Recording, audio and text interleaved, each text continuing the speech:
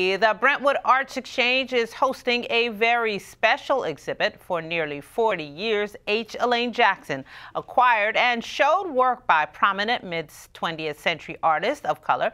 Now you have the opportunity to see that work as well. CTV's Sonia Srivastava is standing by with more. Well, Elaine Jackson is a name that you may not have heard of, but folks in the arts community, well, they know her pretty well. And here at the Brentwood Arts Exchange, they are just excited to feature all of these artworks. And she is a collector who owns all of this stuff, and she is allowing the Arts Exchange to feature it. And nobody is more excited than Phil Davis, and he works here. Phil, very exciting for all of you all to have this here. Oh yeah, we're extremely excited to have this work here. We show a lot of work by local artists, which we love, but this is a really unique opportunity that we have artwork by artists who are internationally known. People are in museums, national museums in the mall, to bring it right here to our community in Prince George's County. Yeah, that is very unique. So tell me about some of these paintings. Tell me about, majority of them deal with the African American diaspora, right? That's correct. So most artists in the show are African American. There are a handful of artists who are from South Africa, Nigeria, and Senegal. But for example, the artwork that we're in front of, Romare Bearden, really prominent American artist throughout the 20th century. A big influence of mine as I was growing up, but actually learning artwork from my uncle, who's a painter, one of the artists he talked about more than anybody.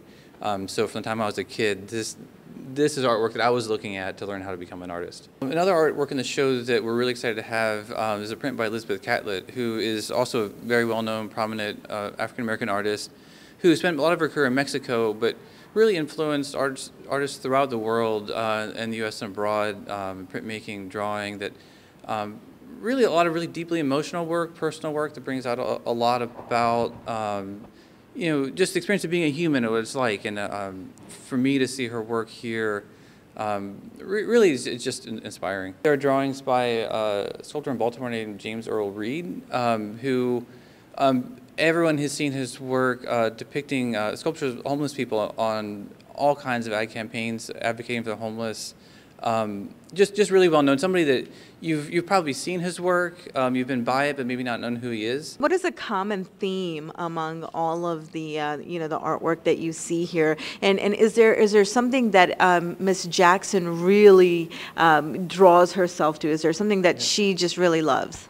Well, I think one thing that comes out in the show is that half of the artists in the show are women, and you don't see that many shows that have women that well representative. So themes about just being a woman, ideas that women have forced upon them, or just the points of view of women come up a lot in the show. And we should mention that the Brentwood Arts Exchange is, this exhibit is going to be free to the public, and they have hours on the weekends as well. So if you want to come in, you can certainly do that. I'm Sonia Srivastava. I'm going to send it back to you.